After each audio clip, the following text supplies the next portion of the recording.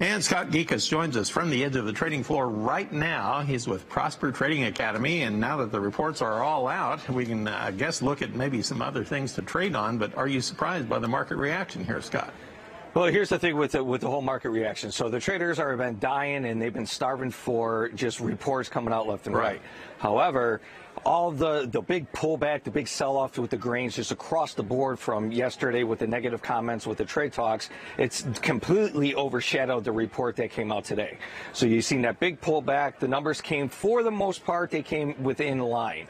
So yesterday with the big pullback, you've seen a spike in volatility. We expect that volatility after these numbers coming out.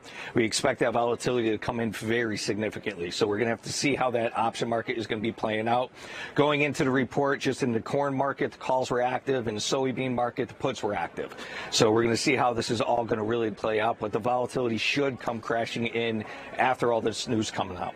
All right, hold that thought, and then we want to come back here in just a moment, and then we'll analyze what's going on in our livestock trade as well. That's a great point you make, and we'll see how the livestock is reacting to all the USDA data came out, and we have some moves in the grain trade here that could impact the livestock trade, and we'll talk about it right after this.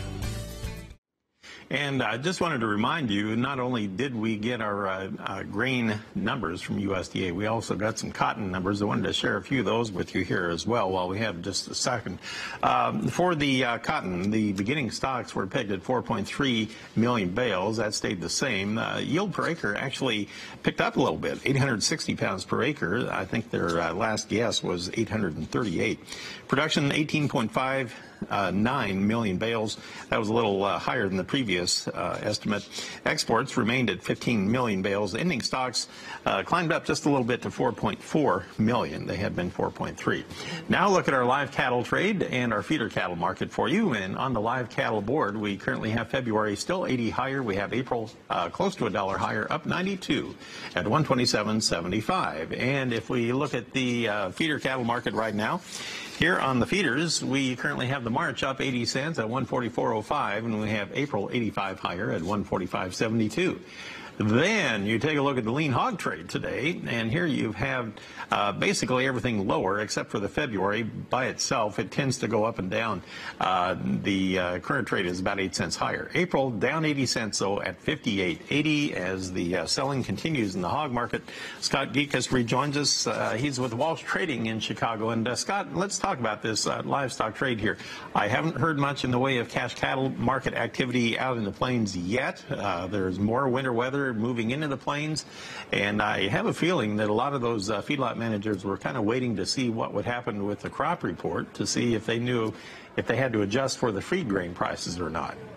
Yeah, that's exactly right. Now, the cattle, it's a weird market. So you have a lot of bullish catalysts, and you still have some bearish catalysts.